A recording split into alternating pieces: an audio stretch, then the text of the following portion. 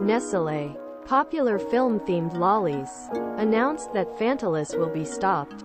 The company will stop producing iconic chocolate-covered caramels next month. Food for More news and videos about food. Chocolate caramels were first created in 1930. Nestle explained that it left the findings. The announcement was met with online shock from the Australians. "Today is a sad day," a person said in response to the news. A commentator tagged, "Ugly and Depetas of Australia. Not Fantales.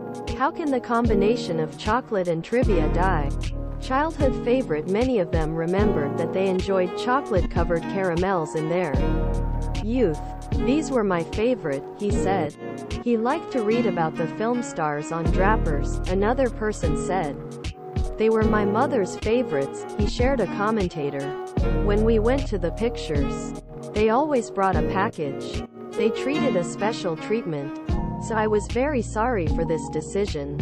93-year history. Australia Food Timeline said. For decimal years, going to films in Australia usually contained a package of Jaffas or a box of Fines. The treats were initially introduced by Sweetakers in 1930. But what distinguishes it was the fact that lolly packages contain biographies of popular film stars. Stories about the spirals have been updated every 2 years. Not financially suitable. Laura said that the equipment used to produce Fines is not financially applicable.